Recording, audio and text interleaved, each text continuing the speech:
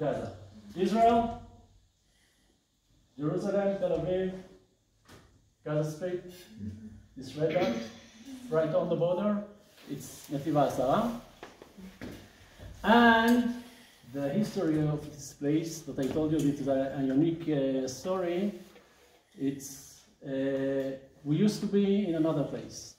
And I guess you probably heard about people that move from one place to another, but a whole village that moved from one place to another, it's not something that is really common.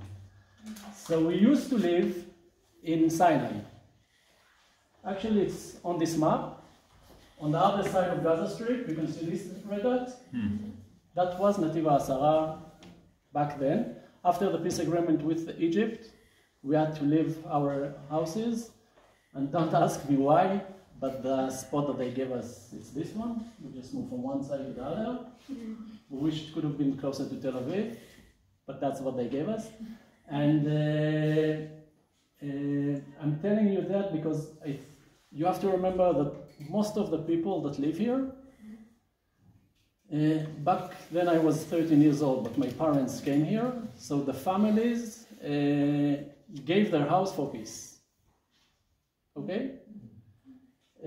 Back then I have to say that when I was 13 years old, I didn't like the idea. I didn't believe in peace. I thought it's another drill of the Egyptian and that they're going to attack Israel. I hated the Egyptians. I hated the Israeli government as a kid. But I can tell you that it was worth it. Okay, now it's more than 40 years that we have the relationship with Egypt. I had a great opportunity to live in Cairo for 3 years because my father worked at the Israeli embassy in Cairo. So we left 1982, 1985. We moved to Cairo. I lived there. It was really strange at the beginning, you know, to come and live in a place that you hate everybody. It's kind of strange.